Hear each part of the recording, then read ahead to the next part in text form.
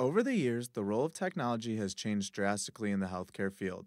From doctors making house calls to the present of being able to book appointments and view medical records online, computer mediated communication, or CMC, is revolutionizing healthcare. In the past, access to healthcare was limited to people who could travel to offices or afford bringing care into their own home. Now, healthcare is more streamlined and accessible, with having the benefit of being able to communicate via Skype, email, and live chats to have the most immediate access to healthcare professionals.